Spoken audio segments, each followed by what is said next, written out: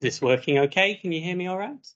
Well, thank you very much, Julia, and thank you very much, Matt. We're delighted that you're able to join us, and it's great to be able to send a message to everyone here that the work that we do doesn't just stop at the publication of the Plant Atlas.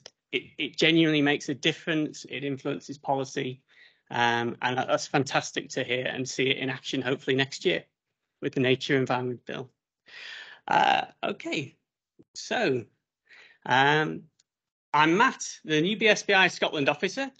My first year in the job has simply flown by, and I'm so grateful to BSBI, RBGE, and the Scottish botanical community at large for welcoming me with open arms. It's been an absolutely wonderful year. It's been a year full of fabulous places, fantastic people, great company, amazing plants, and sometimes, even if the conditions have left a little bit to be desired, it's been a blast. So that's me, and I'm here to talk about Plant Atlas in Scotland. What makes Scotland's flora so special? We all know it's special. It supports a unique collection of important habitats, many of which are nationally and internationally important for conservation. Scotland supports 79% of Britain's native flora, including global endemics not found anywhere else, like one of all our favourites, I expect, the Scottish primrose. And another thing that makes Scotland's flora so special is that some of our native plants are present here at the very edges of their ranges. We have several species on the slide here: Diapensia, oyster plant, northern marsh orchid, Scottish eyebright, and russet sedge that are here at their southern limit of their range. And there would be more, except for those great big mountains in the south of Europe, where Arctic alpines are also found. So on to Plant Atlas 2020. It had two key aims. Firstly, to map the distribution of all flowering plants and ferns growing in the wild in Britain and Ireland at a 10-kilometre grid square resolution. Secondly, to measure the changes in their distribution over the last 70 years since the BSBI's first atlas was published. Trends were effort adjusted and estimated across both the long and the short term. In Scotland, the work for Plant Atlas 2020 involved over 450 recorders, making over 3 million plant records of 2,500 species plus. Quite frankly, an amazing effort given the remote nature of much of our country. So a huge thank you to all of the botanists here who were involved, particularly the Vice County recorders who drove the project through in the field over the 20-year period. So what did we learn about the changes to Scotland's flora? 47% of our native plant species have declined since the 1950s. And for ancient introductions, or archaeophytes as they're known, that figure rises to 66%, which is the highest proportion of any of the countries covered by the Plant Atlas. In contrast, neophytes, or recent introductions, have increased by nearly 2/3.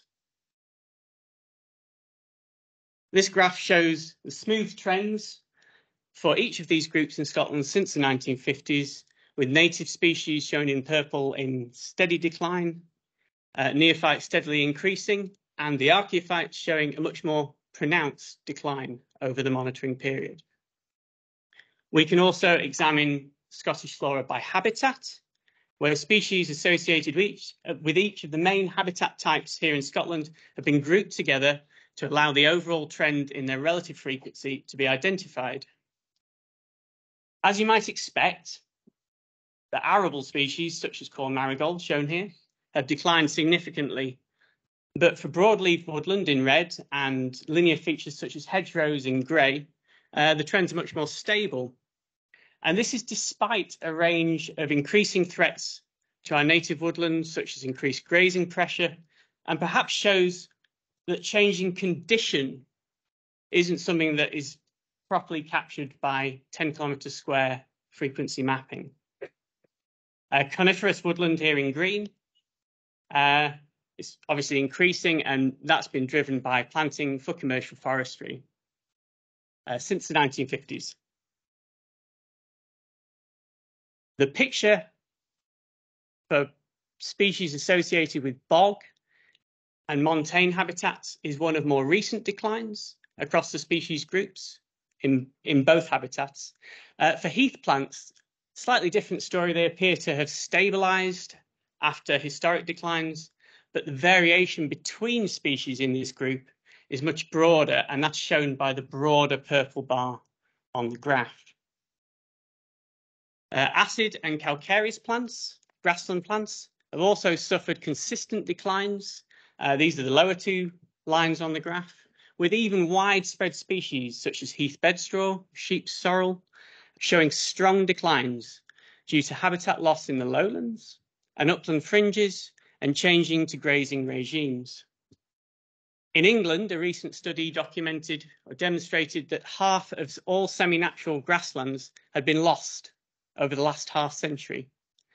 And there is no comparable study for Scotland, but clearly habitat loss has impacted our grassland species, such as harebell, which itself has undergone moderate to strong long-term declines. Interestingly, neutral grassland species appear to have suffered to a slightly lesser extent, possibly because fewer species are solely restricted to those habitats. And the creation of wildflower meadows may also have played a part in the recent trend stabilisation. A Plant Atlas 2020 has also revealed some very interesting stories at the species level. 2 native species bucking the trend and increasing their ranges into Scotland as a result of climate change are bee orchid and mossy stonecrop, shown here.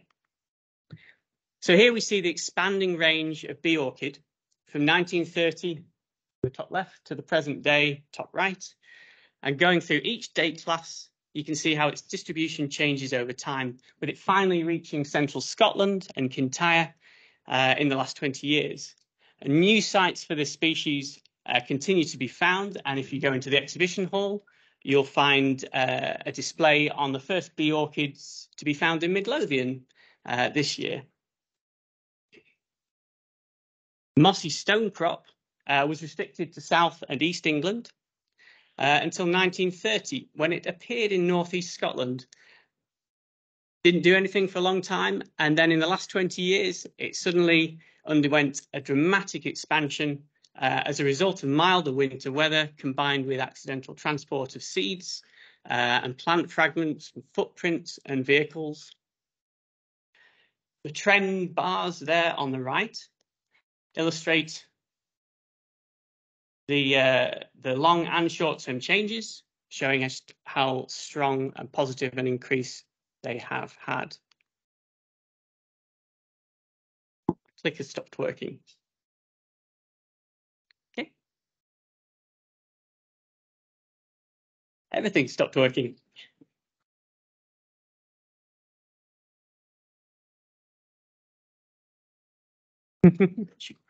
Thank you, Craig.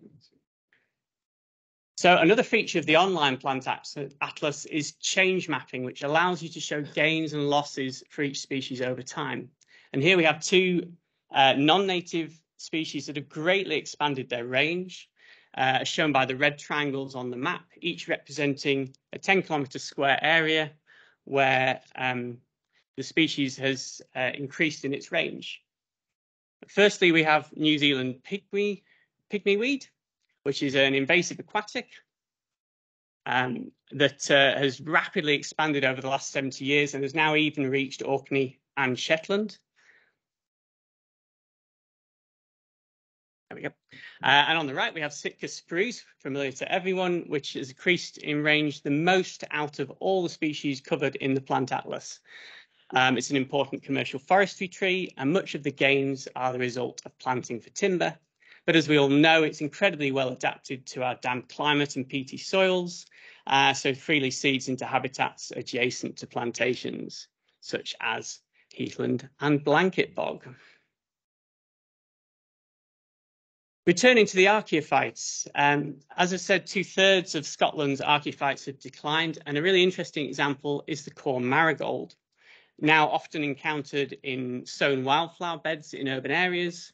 It's traditionally an arable weed species, and it's strongly declined in Scotland due to arable intensification, and in the west of Scotland, the loss of small-scale arable cropping with the abandonment of crofting. And the distribution map shown here shows how it's disappeared from much of the Hebrides and Western Scotland. Each grey circle you can see there represents a 10-kilometre square where it's not been seen since 1986.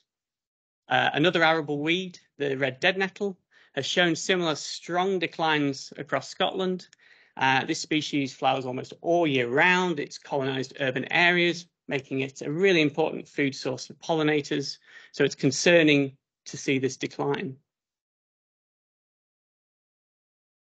So for nearly half our native plant species, the story is one of decline. Habitat loss and degradation have impacted globe flower, one of my favourite plants, causing moderate long-term declines and stronger recent declines as a result of draining of wet pastures, meadow improvement through fertilisation and reseeding, and overgrazing, particularly in upland areas where often this plant is now restricted to inaccessible ledges. Mountain everlasting, a species of unimproved grasslands with low fertility, has declined through habitat loss and also as a result of increasing atmospheric nitrogen deposition, which benefits its competitors. Montane willow scrub, consisting of species such as this wonderful woolly willow, is an entire habitat under threat from grazing, with populations of willows becoming fragmented and restricted to ledges. Conservation work by the National Trust for Scotland on Ben Lawes and in Cairngorms has shown that by fencing and reducing grazing pressure, along with careful boosting of populations by translocations, that these scrub species can make a comeback. The beautiful alpine gentian, shown here, is known in Britain from just 2 areas in central Scotland, in Central Highlands, and its relationship to grazing is more complex. High levels of sheep grazing cause high mortality, but also open up the grassland, so creating bare patches where the gentian seedlings can establish. And the impact of climate change can be particularly damaging for our high-altitude snowbed specialists, such as snow pearlwort, shown here, beautiful photo from Sarah, thank you, and alpine ladyfern. These species rely on late-lying snow to reduce competition from other plants. So as less snow falls and the snow patches melt earlier in the season, they're starting to struggle. The snow pearlwort is a very rare snowbed species with nearly the entire British population present on Ben Lawes. And assessing this species at the 10-kilometre square level, as we've done for Plant Atlas, suggests it's fairly stable, but it's not giving the whole picture. So if you look at the map here, you'll see the rapid rate of recent population loss. Every blue dot on the map represents a loss of a population over the last 40 years. And those few green dots represent the final colonies hanging on. So Plant Atlas 2020 also gave us some additions to our native flora. Salt marsh sedge, a shy flower. Flora was discovered for the first time in 2004. Nordic moonwort, which was identified through genetic studies, was discovered in Glen Shee in 2017 and has since been found near Ben Lawes as well. And the new monkey flower, the result of the hybridization of 2 of our naturalized monkey flowers, was also discovered for the first time globally in South Lanarkshire and then again in Orkney. The intensive fieldwork for Plant Atlas 2020 also changed our understanding of the distribution of some native species in a positive way. And alpine bearberry is an excellent example of this. It was found in new locations due to the more intensive recording in remote parts of northern Scotland. As a result, it's now no longer assessed as nationally scarce. The Plant Atlas data has already been used to revise our nationally scarce and nationally rare lists. And it's also informing a comprehensive update of the Great Britain Red List due for publication in 2025. So, what next for Scotland's flora? Well, Plant Atlas 2020 is an incredibly powerful tool for policymakers, conservationists, as they seek to protect our wild plants, the habitats they live in, and the wildlife they support. We need to use it and the data that underpin it to help strengthen protection for our threatened plants by safeguarding the best remaining sites and managing them effectively. We need to restore our compromised habitats, such as peat bogs and native woodlands, and ensure that areas of high quality habitat are linked together in the landscape. We need to manage our land, water and soils more sustainably for plants, moving away from unsustainable farming practices and land management that promotes high densities of livestock and deer in the highlands. We need to put plants at the heart of our conservation initiatives, as other wildlife depends on them for food and shelter, and so in doing so, we ensure gains in overall biodiversity. We need to engage in the effective long-term monitoring of plants that can deliver reliable data that answers clear policy and research questions. And finally, we need to tackle plant blindness, where despite their importance to us, plants are often overlooked and undervalued. And that's why it's so heartening to see the State of Nature report taking the Plant Atlas trends and data and putting it at the heart of our future environmental policy. So I'd like to thank all of our members and supporters in Scotland, without whom Plant Atlas simply could not have been undertaken, especially the Vice County Recorder Network that forms the backbone of the BSBI here. So thank you. I'd also like to thank RBGE for their fantastic support here of BSBI in Scotland, and Nature Scot, without whose continuing support we could not carry out this vitally important work for Scotland's flora. Thank you very much.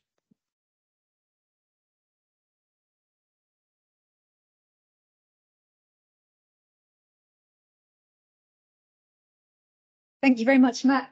We're running slightly behind, so I'm going to take questions for Matt and Aline together, if that's okay. So could you remember your questions, hold them, and we'll do them afterwards. I'm